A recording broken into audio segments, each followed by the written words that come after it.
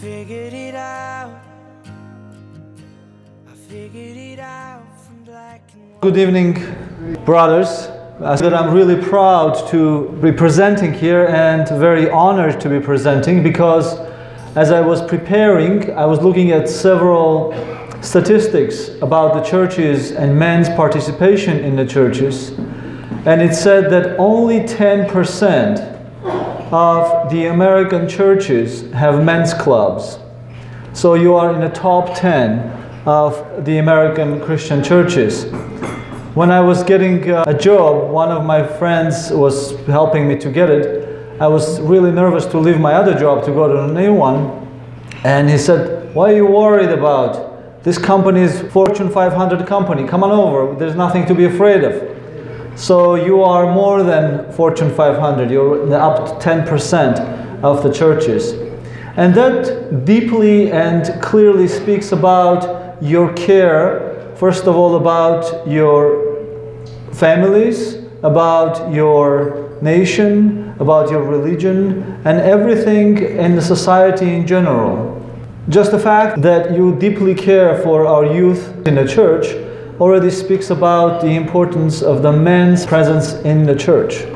I want to tell you just a little bit about myself, and then I'm going to present the spiritual life's importance in a person's life and how we grow as spiritual human beings.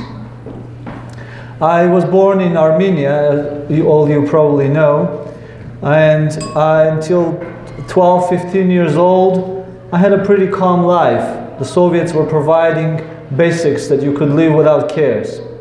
And then after that, we were independent, and independence brings a lot of burden and a lot of care. You need to stand up for yourself. Nobody's going to protect you anymore. So we had to go through about 5 years of war with the Turks, and that was kind of a shaping time for me. And then after that, I went to college, 3 years to become a teacher. Then I discovered the church. But it's very interesting that it was my father who, in a passing, mentioned there is, he said, also a chance of going and studying at the seminary, which was going to open in the village that I was living. Partially because he wanted his son next to him to support him and help him in the economy in the village. And secondly, maybe it was a revelation from God, I don't know. But this is directly connected with what I will be saying soon. Then I went to the seminary about 7 years, and I was assigned to come to Holy Cross Greek Orthodox School of Theology, another 3 years here at Holy Cross in Brookline. After that, I was very blessed to be accepted to the Greek Church by Metropolitan Methodius, and more blessed to be part of this beautiful community here. We just received today by the Mayor Edward Benincourt the declaration of the independence and acceptance of the Greek independence in America and in Peabody, recognizing the fact that the Greeks are an independent nation. I was just reflecting on it, and I think we share a lot as Armenians and Greeks, that history, because we have intensively been persecuted throughout 600 years of Turkocratia and intensively slaughtered and executed throughout this 600 years. But at the result, we have come out and we have declared independent country. And on top of that, as they say, wherever they plant us, that's where we bloom. And today Peabody is the speaking example of the fact that these poor immigrants came to this country with nothing, almost nothing, and they started a church in their neighborhood, and have heard many stories that they have put their homes under mortgage and paid for the church. That brings the church equal to our homes, meaning that for me, my family and the church are equal. There is no difference between church and family. And that's what I want to talk about, because also I found some other statistics that show that in American culture, most Christian churches are female dominated. Not in a bad way. It's not like the women are trying to take over the churches. It's that the men are usually invisible in the church. When I was in the seminary, of course this was after the Soviet Union, every morning and every evening we had a service. And then plus we had the Sunday liturgy. 99% of the people who were praying in the church were female. They were all ladies that we have today in Peabody, whose prayers, I'm sure, are most valuable and the most important. But as we are advancing in technologies and in culture and everything, we are reflecting upon our future closer. And the statistics show that in America, out of 6 men, 5 men claim that they believe in God. But only 1 of 6 people, 6 men, go to church. Also, it shows that if males don't go to church, their sons don't go to church. Only 3.5% of male children will continue to go to church if their fathers don't go to church. So in Christianity, it seems like male presence is very important. Recently, in a presentation, I said that Christianity is one of the largest religions in the world, but it's shrinking every year. And somebody from the audience said, well, Islam is growing. I said, that's right. And she said, you know what the reason is? I said, what? It is that Islam is male-dominated religion. When you look at the mosques where people are praying, you see 99.9% male presence. The females are either not present or they're somewhere else. The same thing is true for Judaism, same thing is true for Buddhism and other religions. There are 2 reasons for those. One is that we have been constantly massacred as Christians, and when you have always an enemy at the border, where you think man will be? They'll be in arms and they will be defending their country. And who will be praying back in the church? Their wives and their daughters. Sometimes, unfortunately, our wives and daughters had to also go to the battlefield and defend ourselves and themselves. But that's one of the reasons that our men have developed that other presence in the church. They are that protective guardians of the church, but they are not necessarily present in a prayer life. Where in America, we don't really necessarily need to continue that same way. The other reason is that Christianity came and elevated women from almost being equal to nothing. In the ancient world, females were considered to be tools. Best case scenario, they were tools for bringing children to this world. Otherwise, they were just workers. They would go gathering fruits and vegetables and working in the fields. God has multiple ways of presenting Himself. He could have just descended from the heaven. But when Christ came, He was born from a virgin to say that my mother will be almost equal to myself. That's why in the churches we have Christ on one side of the royal gates and Theotokos on the other side, because Christ has elevated the female figure in the whole human history, equalizing to the men. Many of His disciples were female. When Jesus was crucified, all of His male disciples ran away, and only female were standing at His cross. And one of His male disciples, John. I mean, there are different reasons for that. One of it is that females were not threatened to be killed. They didn't care about them. But males would be killed if they were present.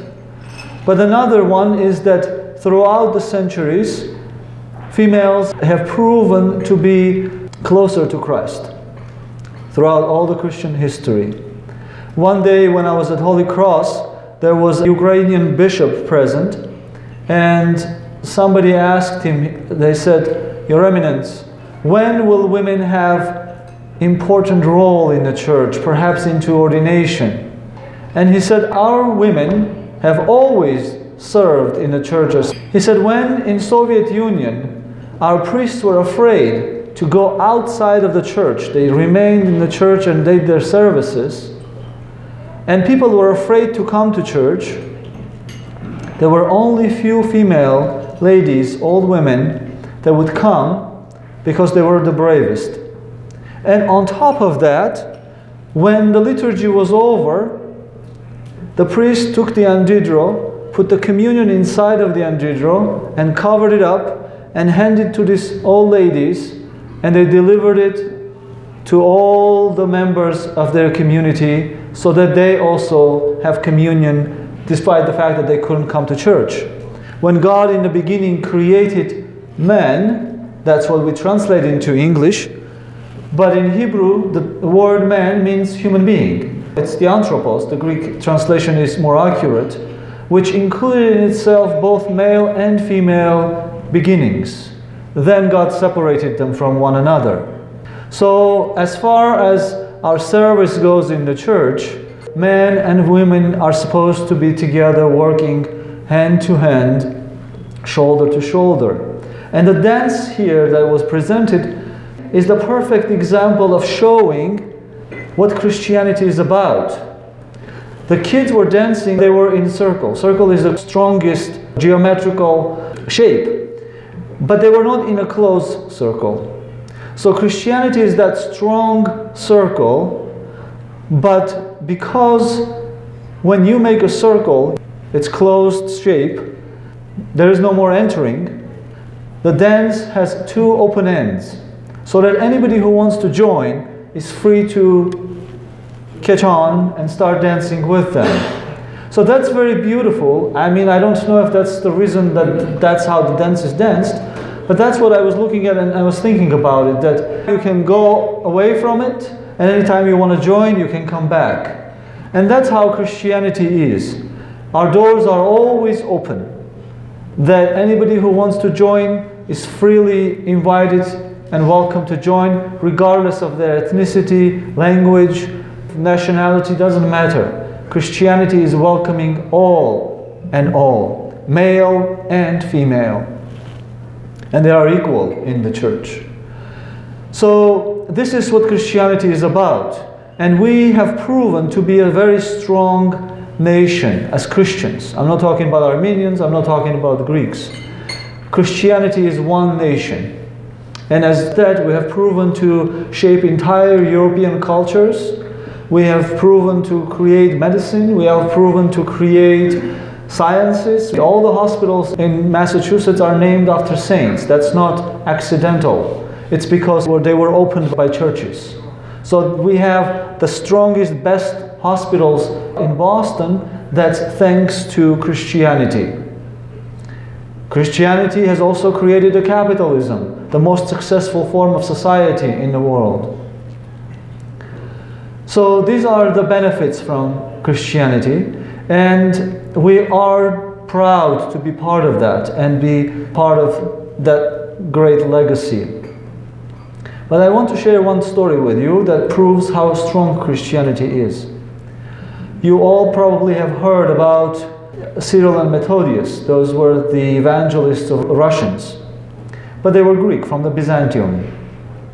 Before Cyril was ordained into priesthood, his name was Constantine, and he was known to be a philosopher, unbeatable philosopher, a Christian philosopher. So at one point, the Muslims make fun of Christianity, and they send a letter to the Patriarch of Constantinople and ask him to send someone who can compete in rhetorics or in religion specifically. So the Patriarch calls, there's no one better than Constantine, calls him and says, do you need to go? So the first thing that they bring up, the Muslims, is that, what is this saying that you guys have and you do not keep? They say that your prophet, Christ, they call Christ a prophet, says that when somebody hits you on one of your cheeks, you turn the other also. But you guys don't keep that. And he says, what do you mean we don't keep? Yeah, he says, when we attack you, you take your rifles, your weapons, and come right out and start fighting against us, and we cannot take over Constantinople.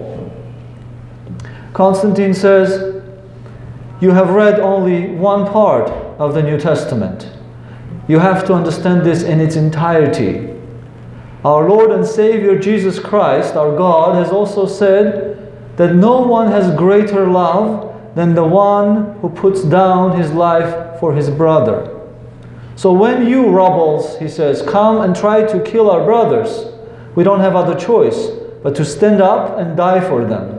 And that's why you cannot conquer Constantinople. So this shows the strength of Christianity in centuries. And from the very beginning, we have had martyrs.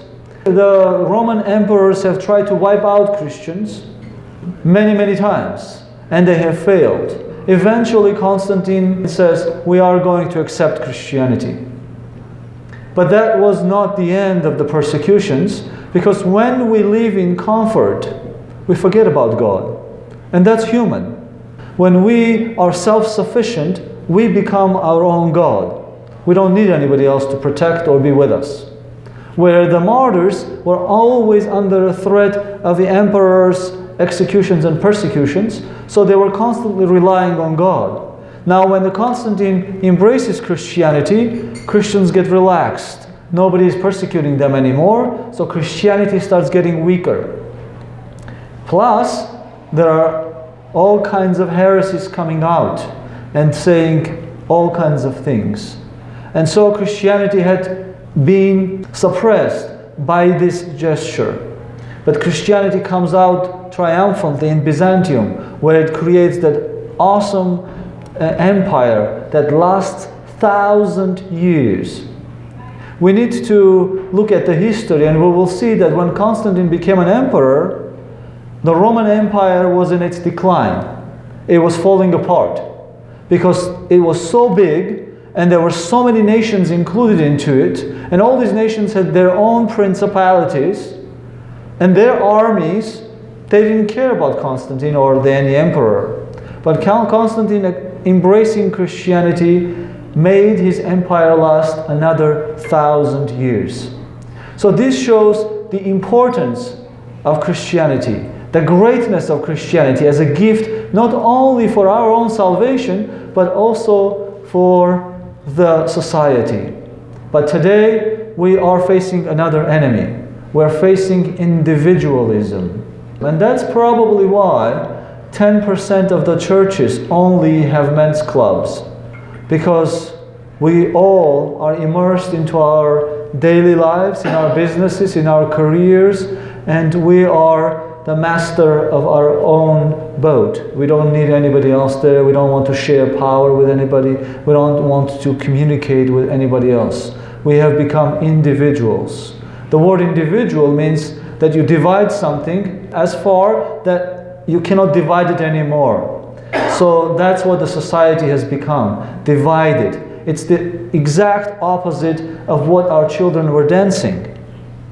And it's not accidental that Greeks or Armenians or other cultures have created dances like that. They could have created dances that you go and dance in the corner of the room and somebody else on the other corner, and you don't communicate with each other as long as you hear the same music. But they have created this bonding kind of dance that we are together and we cannot be broken. And if we go separate from each other, we will be in trouble. So in that sense, the spirituality of Christian life is very, very, very important to nourish our society, our churches, and especially our young people who are divided in many, many ways, very easily, very easily. If you look at a human being in ancient times, sometimes humans were considered just another animal or a tool that was working in your garden, or the best would be a human being that can philosophize. But Christianity looks at human beings as a whole being. There is an expression, it says, a human being without a soul is a corpse, dead body. And a soul without a body is a ghost. So Christianity looks at a human being as a whole, full entity. As male and female are the human fullness, also the spirit, the soul, and the body are the full human being. If you stop thinking that there is soul, you automatically declare yourself to be a corpse. In the history, they have compared the human being to the cosmos. And you have probably heard microcosm. Humans are microcosm. Gregory the theologian says, when you call a human being a microcosm, you're comparing them to the mosquitoes. Because mosquitoes are a microcosm too. But humans are created in the image and the likeness of God. And that's what our value is. We are in the image of God. And when we look at us as a corpse, as a dead body, we're ultimately offending God, throwing His image into the garbage and saying we don't need this. So as far as the religious education goes, it is part of human development. Humans develop in multiple ways. First of all, the most visible thing is we develop physically. We also develop mentally. You can think, you can write, we develop socially. We can communicate, we can be socializing with each other, we can create a club, where in modern society, that's one of the failing parts, where we socially don't develop, so that we cannot communicate with other people and we cannot create bonds. But we create bonds with our electronics. We also develop emotionally. We also develop spiritually. So all these categories are creating the wholeness of the human being. Some of them can be measured, some of them cannot be measured. For example, if I was 1.5 feet standing from the floor and I was only 10 pounds here talking, you would tell that I physically didn't develop. I could be intellectually developed and I could deliver a beautiful message even though I was so small, but physically I wouldn't be developed. Or it doesn't matter how big I was, if I stand here and I cannot talk, you can say this guy hasn't developed intellectually, doesn't have a way of putting two words together. If I was here and somebody made a joke over there and I got offended and I left, you could say, well, he's a grown-up man, but it seems like emotionally he hasn't developed. He couldn't understand a simple joke. So also is our spiritual development is so important. Because I was here to deliver something, and if I left, this 25, 30 men would be standing there like, what the heck did he do? So it is important to be developed. If I stood here and I couldn't speak, it was like, well, we invited him, he didn't deliver anything. So it's important to be developed intellectually. And if you couldn't see me, you'll say, well, his parents didn't feed him enough. But we take care of all these things, but we take care of them less and less and less. We mostly today pay attention to our physical, that our kids grow, they go to sports and everything, they have developed all these muscles and everything. And also we make sure they get to the best colleges so that they can make a lot of money when they grow up. Those are the two things, the two main things that are always in our heads. I make sure that my kid is healthy and I make sure that he goes to a good college and gets a good job. What about the rest? What about the rest that somebody can be present among the youth group and you try to start a conversation and they cannot talk?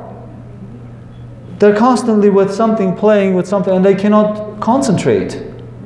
What about the fact that you try to talk to them and after 3 minutes you lose them because they can't listen? They are not able to concentrate.